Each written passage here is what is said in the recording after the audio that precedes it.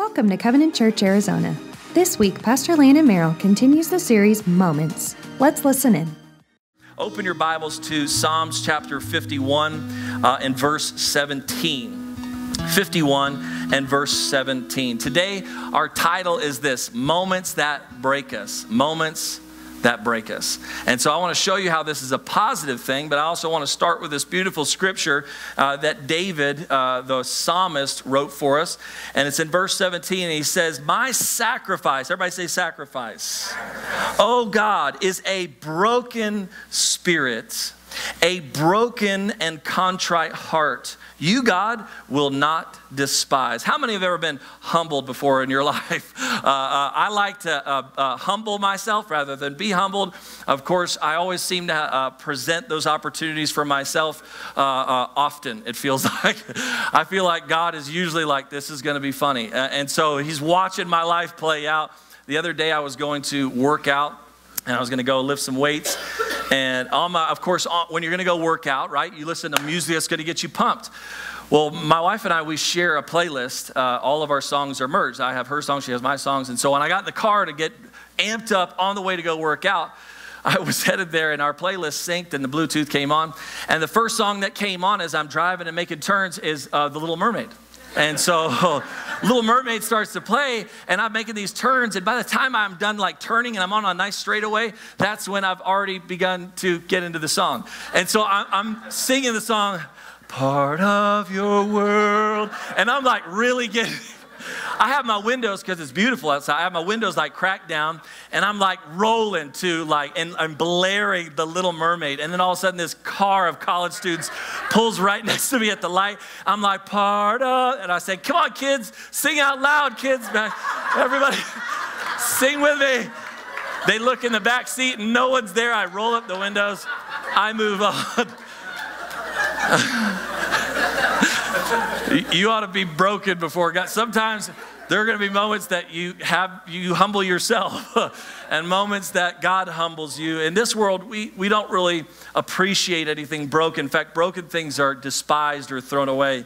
Anything we no longer need. How many are the throwaway king and queens out there? If it's not been used in like over a 30-minute period, I am like, throw it away, throw it away, throw it away, throw it away. I am the opposite of a hoarder. Normally when Emily's like, where did that go? I had, and I'm like, I threw everything away. Yeah, if it was on the counter, it's gone. We don't value that. We normally don't like damaged goods, or we reject them, and that sometimes includes people. In fact, in marriages and relationships, and when they break down, we tend to walk away and find someone new rather than work on reconciliation. The world is full of broken people with broken hearts and broken spirits and broken relationships, and what we end up doing is we use this phrase, we want to have it together. How many have ever used that before? I want to have it all together. I just want to look like I've got it working out. I remember when I was going into high school. In fact, can we just give a hand for all of our graduates today? Good job graduating this week. High school and junior high. I remember my first day in high school, I was humbled. I went in and I thought, because junior high, I was the king. So I'm going to high school and I'm going into a new school in a new city in Dallas, Texas at a private school. So we had to wear our red tie, Oxford shirt, blue blazer, khaki pants, and loafers. And so when we went in, I was all dressed up. I had my JanSport backpack on one shoulder, right? On used to you one shoulder with the lean, right? And I was walking through the hallways. The difference between me and most other high school students is I was 5 feet tall and 85 pounds. And so I went through his private school, was K through 12. And so when I got to the school, I showed up to the high school wing and I was like, okay, man, I got this. And I'm walking, I see this group of girls and I'm like, okay, here we go. And so I start walking towards these girls, and they're in like 11th or 12th grade, and they start coming towards me. So I'm like, oh, this is a great day. So I start walking towards them, and all of a sudden they come up to me. Oh my gosh, you are so cute. They were like, come here, come here, come here. And unfortunately, the junior high is this way. We'll take you down this way. And they start to lead me down to junior high, and I'm, get off me. I'm in high school. Y'all don't even look that good anyway. And I walk off thinking I'm big and bad. Because we don't want anybody to see us as anything less than, right?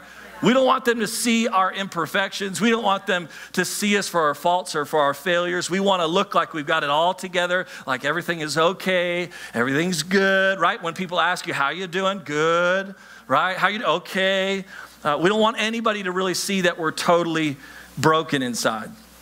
So we square our shoulders back. We dress nice. We have the walk. We behave the right way. We act calm.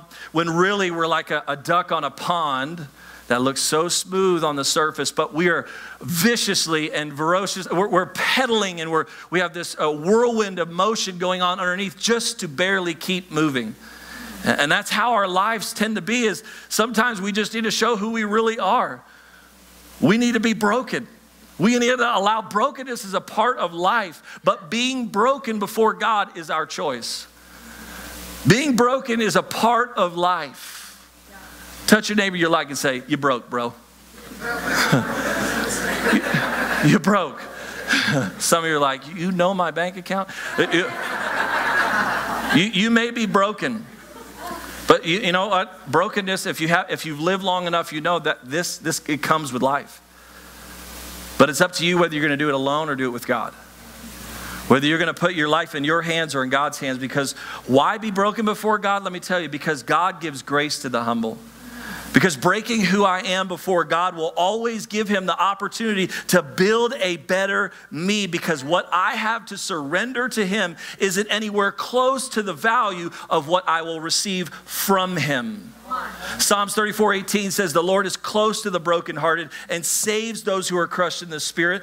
Isaiah 57:15 says, he lives high in a holy place, but he is close to him who is contrite and lowly in spirit. One of our pastors in Colleyville, the pastor of Colleyville Covenant Church, he wrote a book, My Breaking Point, God's Turning Point. And you know what? I want to share this with you today. Your breaking could be your making. If you allow it today, your breaking could be your making. Allowing yourself to be broken before God could be the making of who you are. God uses the illustration throughout the Bible of grapes and olives to show the pressing and the breaking of the grapes to become wine and olives to become oil. The three stages we see of olives are, the first one, you see olive oil. Then there's a next stage that you see virgin olive oil. Then you see extra virgin olive oil. And you've seen it in Scripture, you just may not have noticed. How many have ever heard of Scripture start with fresh anointing? Or new anointing? Or fresh oil? The real translated word for that in Hebrew is Ranan. R-A-A-N-A-N. Ranan. And what it really means, a more accurate definition would be green. Have you ever seen extra virgin olive oil? It's green, because sometimes we feel like, I've been broken. I don't want to be broke again. But sometimes even in our brokenness, God may be taking us to another stage and another level and a new season. He's saying, I know you've been broken before, but if you'll trust me one more time, I've got something much better for you. I've got something much greater for you. And we have to be able to trust God and lay our lives in his hands, because I believe that the Lord is about to turn your breaking into your making today. I believe that somebody in here is about to turn some things around, and God is going to be able to respond in your brokenness and show you how great he is. I believe God is going to break some old paradigms and thought patterns. I believe God is going to break some old habits. I believe God is going to break some of the old ways off of you. I think God is going to break the way we used to do church and do it new. Do it in a fresh way and in a powerful way, in a great way. Not a church that's judgmental and points and says, not you, you're not good enough. A church that says, God loves you just the way you are. And in your brokenness, you can be made whole. Man, I'm going to preach today. First Sunday of summer, welcome. You know what? And I believe that God in this young church, when this is our third month in this building, we continue to grow every week and every time. And we're even launching a third service in August, because you know what? There's a movement happening of fresh anointing, of fresh oil that's being poured on you through a fresh new breaking of what we used to see. But I want to show you first 3 different pictures of how we can respond. and how we've seen others in the Bible respond. So this first picture, I'm going to have to be real with you, it's not pretty. And it's not good. And it doesn't end well. I want you to look with me in Matthew chapter 27. Matthew chapter 27 verse 1 says this: early in the morning, all the chief priests and the elders of the people made their plans on how to have Jesus executed. So they bound him, led him away, and handed him over to Pilate the governor. When Judas, who had betrayed him, saw that Jesus was condemned, he was seized with remorse and returned the 30 pieces of silver to the chief priests and said to them, I have sinned, for I have betrayed innocent blood. He was broken in that moment. Judas, there's a lot of false theology and doctrine out there that Judas didn't have a choice. Judas definitely 100% had a choice. Number one. Number two, he still had a choice. What would the picture look like, without reading the next verse, if Judas had said, forgive me, Lord? If Judas wouldn't have taken his own life in his own hands, but taken his life and put it in his hands. But we see this picture where Judas then, all of a sudden in verse 5, it says Judas threw the money into the temple and left. And then he went and hung himself. The chief priest picked up the coins and said, it is against the law to put this into the treasury since it's blood money. So they decided to use the money to buy a potter's field as a burial place for foreigners. You know why the scripture is so important that it puts it in there? You ever studied clay making? And not just from the movie Ghost. But you ever seen some of the older crowd here? So when there's clay making, they have a mold of clay, and you give it 3 opportunities. If it shapes and molds, great. If not, you do it again. You give it a second chance. You give it a third chance. This wasn't a day that the potter's field was full of like, oh, we just need a new color. You know, we need some new dishes. They had one of everything. You know, I had one plate. I had one bowl. I have one fork. I have one, right? So they're not throwing extra away. This was a place of broken vessels that refused to be molded. Did you ever heard the Bible talk about how we're clay in the potter's hands? And it talks about how this potter's field is such a perfect parallel for the life of Judas. He had a chance time and time and time and time again. Even Jesus said, Judas, this is what you're going to do. Judas still did it. Judas had a moment, and Judas didn't take the moment. He decided to take his life in his own hands instead of take his brokenness before the Lord. I believe 100% with all my heart, knowing my God, knowing my Savior, that if Judas would have gone, humbled himself and said, please forgive me. I know the Savior that was on the cross, nailed and pierced in his side, who said, forgive them, for they know not what they do. That Savior would have forgiven him in the moment.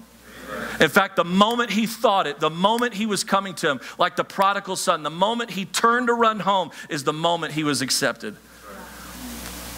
But running away from your problems is a race you'll never win.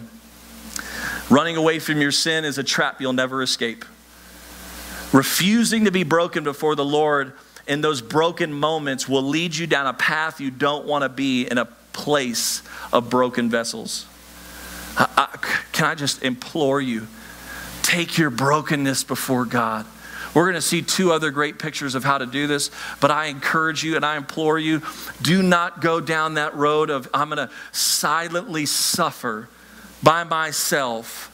And we don't talk about our family issues with anyone. We don't talk about our personal problems. Come on, how many grew up in a home? We don't talk about it with other people. We don't share what's going on in our life. We keep things to ourselves, and pretty soon you find yourself isolated, alone in a potter's field, wondering how you got there. We have to be broken before God. And let me show you another picture. Write this down in your worship journal. 2 Samuel chapter 12, verse 7. This is kind of towards the end of a story, and I'll explain here in a minute. Then Nathan said to David, you are the man. And not in a compliment, let me tell you. This is what the Lord God of Israel says. I anointed you king over Israel, and I delivered you from the hand of Saul. I gave you your master's house to you and your master's wives into your arms. I gave you all of Israel and Judah. And look at this scripture. Somebody ought to highlight this because this could be a passage for your life. And if all this had been too little, I would have given you more.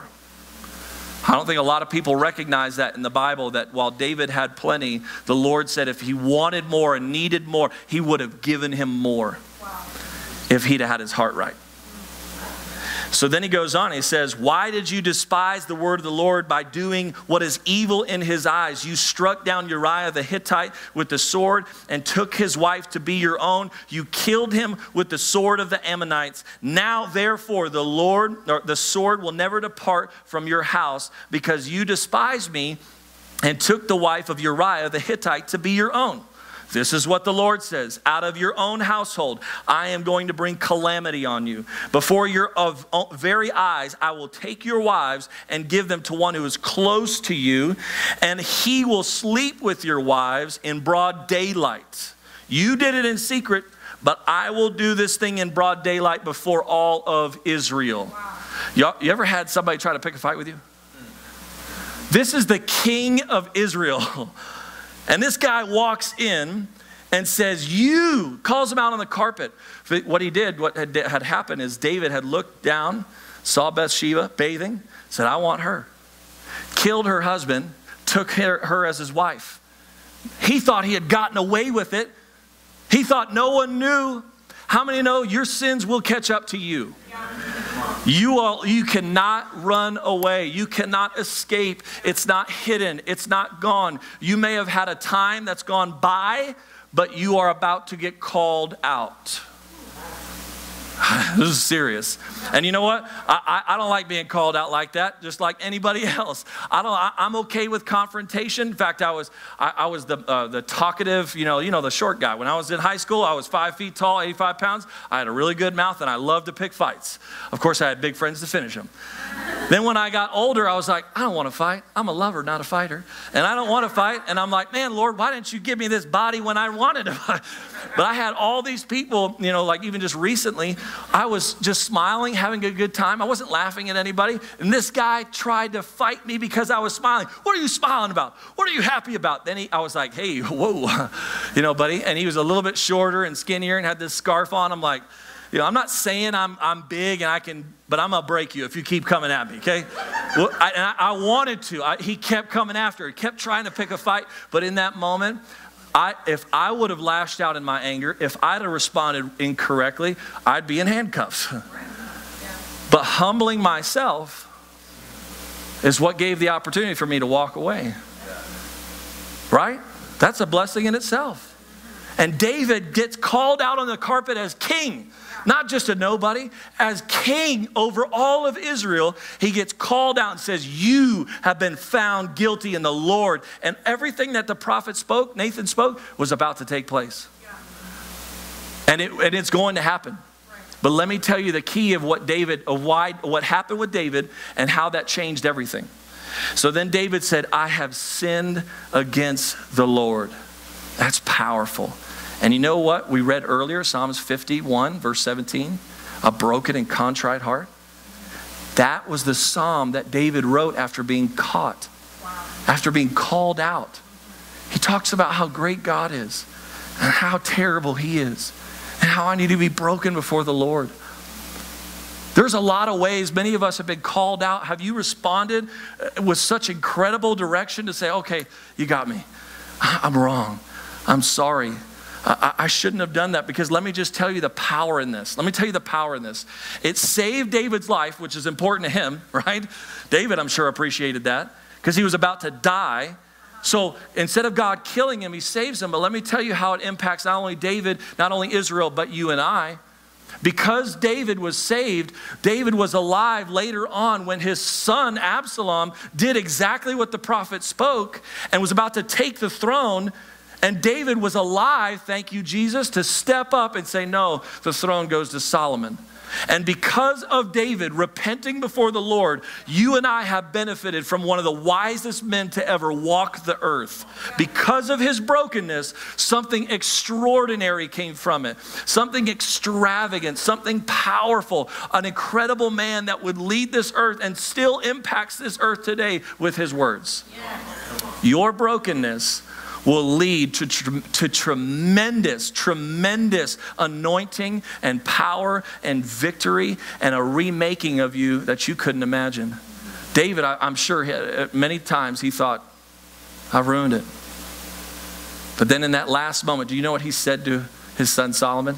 He grabbed his son's hand and he said, whatever you do, be the man.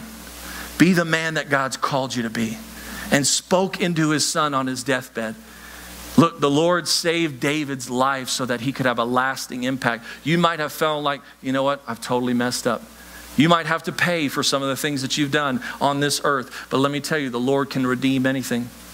The Lord can turn it around for your good. He could turn it around for your kids' good. You may have gone through some serious things in your marriage, some serious things in your life, but he can turn it around for that second, that third, and that fourth generation when you come humbly before the Lord and say, okay, God, I need to respond and allow myself to be humbled before you. I need to be humbled. And I need to allow, and that's a moment that we see where David, the Lord brought humility to David. Now I want to show you a moment where somebody came humbly before the Lord. You want to see? Luke chapter 7 and verse 36. Luke chapter 7 and verse 36. I believe that we're going to receive what we need from God today. Maybe not necessarily what we want from God. And I think every day we ought to pursue getting what we need from God rather than just what I want from God. David got what he needed. That's right. David needed to know that God wasn't blind to his sin. That's right. It's okay to be called out. If you're good with confrontation, some of you people out there, you like confrontation, maybe a little too much. You don't mind being called out because you're like, I'm ready. Let's do this. Some of you who don't like confrontation, we run away from it at all costs. Look, the Lord's not calling you into a place of confrontation with him. He's calling you into a place of brokenness with him. Can I call you into a place where you can lay in my hands and I can take care of your life? Where I can give you what you need and put you back together. And right here in Luke chapter 7 verse 36, it says, when one of the Pharisees invited Jesus over to have dinner with him, he went to the Pharisee's house and reclined at the table. A woman in that town who lived a sinful life learned that Jesus was eating at the Pharisee's house, so she came there with an alabaster jar of perfume. How many have heard this scripture before? As she stood behind him at his feet weeping, she began to wet his feet with her tears. Then she wiped them with her hair, kissed them, and poured perfume on them.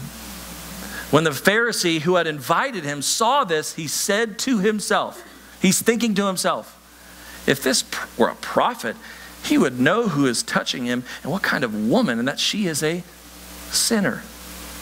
Jesus answered his internal thought, right? Proving who he was to him. Simon, I have something to tell you. Tell me, teacher.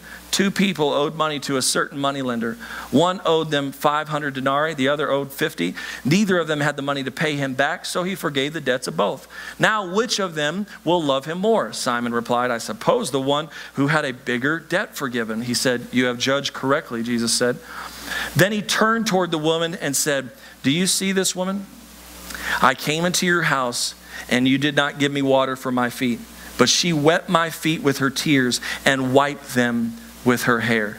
You did not give me a kiss, but this woman from the time I entered has not stopped kissing my feet. You did not put oil on my head, but she poured perfume on my feet. Therefore I tell you, her many sins have been forgiven. As great a love has as her great love has shown, but whoever, this is a key verse, but whoever has been forgiven little, loves little. You ever seen somebody who struggles to love someone? They probably haven't been forgiven very much or asked for forgiveness. Because when I've been forgiven a lot, man, it's easy to love. It's easy to pour out extravagant love. Then he turns to her and he says, your sins are forgiven. And he concludes with saying, your faith has saved you. Go in peace. It better to be a humble sinner than a self-righteous saint. Better to be a humble sinner than a self-righteous saint. I've lived for the Lord all my life. I know. It's just like the parable of the one who prays, and he's got that pompous prayer, and he's praying about how great he is and how much he gives. And then the one over here, he's praying, Lord, forgive me. I'm nobody. I'm nothing. And the Lord meets him right where he's at and says, you need to be humbled. Because you know what? I'd rather be that humbled sinner that says, you know what? I want to break this extravagant gift, and I want to be able to break myself over you and just say, okay, God, I'm all yours. I don't need you to humble me anymore. I do that myself plenty. I need to go humble myself to you, right? I don't need to be broken on my own. I don't need to be broken and wandering. I need to allow God to break me and be broken in his hands.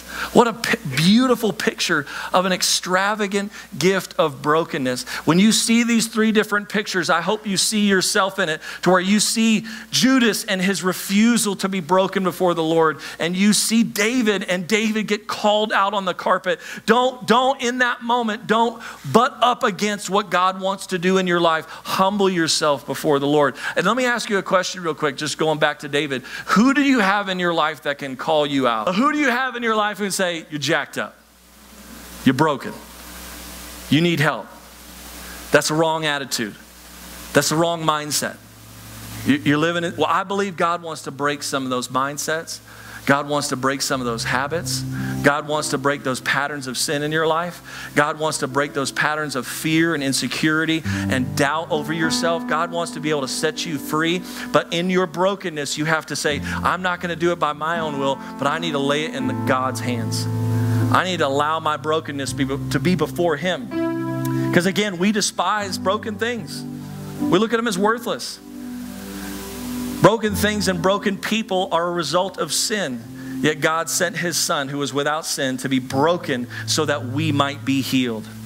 On the night before Jesus died, Jesus broke bread with his disciples and said, take this. This is my body, which is broken for you. He went all the way to Calvary to die so that we could live.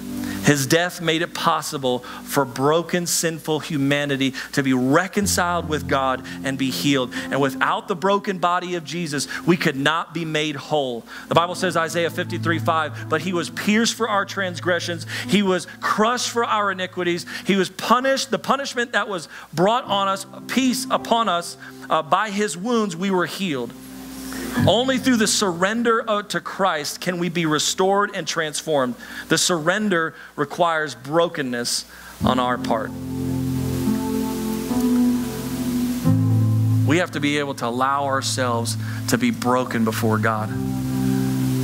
We have to allow ourselves to be broken in the hands of the potter. We say, okay, God, I need your love. I need your forgiveness. I need your help. I need your mercy. I need your grace. Wherever you're at today, I want to encourage you that the Lord has healing for you. The Lord wants to take your breaking and turn it into your making. God wants to take this breaking point into your life and make it the turning point in your life. Now, it can be the turning point like Judas, or it can be a turning point like David. It can be a turning point like for the woman who came and broke that jar over Jesus' feet. She was known. Everybody knew her. She was a sinful woman. It wasn't just she knew. Everyone knew. And she decided to confront everybody who thought they were better. Everyone who looked down on her, everyone who said she wasn't good enough, everyone in that house who would not welcome her. Can you imagine the stairs as she came in the house holding the jar, just hoping nobody pushed her out or kept her away, and she walks silently behind and tries to find Jesus. And I can see her in the moment. She hasn't said a word to anybody because she doesn't want to draw attention, and she just kneels down and she breaks it over Jesus' feet because she says, I'd rather be broken at your feet than broken out there alone by myself. Somebody in here is going to feel that today. Where you can say, okay, God, I feel like I've got it all together. I look good today. I actually came to church and we didn't argue. You know, we got here. But there's got to be a point in your life to say, good isn't good enough and olive oil is okay, but I want to see that fresh anointing in my life. I want to see that purification in my life that takes me to a whole nother level and another stage with you, God. I've been living for you for a while, and maybe you feel like that virgin olive oil, but there's another stage that God is pushing you to say, if you're going to be broken in my hands, I can take you to where you need to be, to where I always predestined you to be. But I've got to break off this old nature. I've got to break off the old in you. I've got to take that away and allow that breaking to become your true making. Because in our brokenness, that's when the truest form of who we can be takes life. I want to pray with you as we close, and then the worship team's going to come and we're going to sing one more song to close out this service in worship. Just like she did when she broke that jar, she worshiped at his feet. Others looked at it as like a waste, and what did you do that for? She said, no, even the best and the most of what I have to give is nothing compared to what he has in return. Everything I have, if I took all of my life and all of my savings and I broke it at Jesus' feet, it's still nothing compared to what he's going to pour back into my life. It's still nothing compared to the peace that he speaks over me and the salvation that he's going to speak over to me. Nothing's worth that. Nothing on this earth can compare to that. Will you bow your heads and close your eyes with me? This is an opportunity for us to be broken before the Lord. And this may feel heavy today, but I hope it's heavy in all the right ways. Heavy on your heart to say, Lord, I just want to be broken before you. Lord, I'm not perfect. Lord, I have been living an okay life. Life has been good, but I am paddling under the surface, just trying to keep moving. And Lord, it looks good on top, but God, help me. I'm crying out. I'm not running into a potter's field by myself. God, Lord, I'm running into your arms and I'm running into your hands. And today, Lord, I want to be broken before you. And I want to humble myself. I want to allow myself to be broken before the Lord so that I can be remade brand new with that fresh anointing. And Lord, I thank you, God, as you speak to each and every person in here. God, Lord, we're going to submit. We've been called out like David, and we need to deal with what we got to deal with. We're not going to walk away today still trying to tape and fix and glue things together. God, we're going to leave here just shattered before you. And God, you're going to take every one of those broken pieces, and God, you're going to mold that into a mighty, incredible, powerful individual that's strong, Lord, and ready to run the race that you've called them to. But it's only in our brokenness before Jesus that we find that true healing. So if that's you, with no one looking around, I want you to raise your hand right now. We're going to pray for you. Thank you for the hands going up all over the sanctuary. Come on, let's be real before God. Don't let life just be okay and be good. Keep those hands raised, because we're going to allow this broken opportunity to say, Lord, you've got all of me, and I'm going to worship you. And I want you to speak to who I am. Remake me, Lord. Somebody needs to start praying that. Remake me. Create in me a clean heart, oh God. Renew in me a steadfast spirit, Lord. Lord, in Jesus' name, with every hand that's raised and every heart that's broken before you, laid into your hands, Lord, we pray that you would remake us and reshape us today. God, Lord, that you would take our breaking and let it become our making. God, that this breaking point will become the turning point in our life. We're not going to struggle like we used to anymore. We're not going to think like we used to anymore. We're not going to walk the same way anymore. God, we're going to live the new life that you called us to. God, we're going to walk in a new direction. God, we're going to speak differently. We're going to think differently. God, you are going to create us. You're establishing us, not just for us, but for our children and our grandchildren and the third and fourth generations, Lord. In Jesus' name, Lord, we pray for healing right now in this house. Healing. Break away the old and establish the new. And with everyone in here, I want to pray for anybody who wants to receive Jesus as their Lord and Savior, or maybe rededicate your life to God. If you're viewing this online, I want you to prayerfully consider if the Lord's leading you into a relationship, because this is going to be your opportunity for everyone to say, I want to make Jesus the Lord and Savior of my life. If that's you, with no one looking around, I want you to raise your hand right now. Thank you, Lord. Thank you for those hands. Thank you for those hands. In Jesus' name, in Jesus' name. I want everybody to repeat after me. Dear Jesus, I receive you now as my Lord, as my Savior, as my Heavenly Father. Forgive me of my sins. Make me brand new.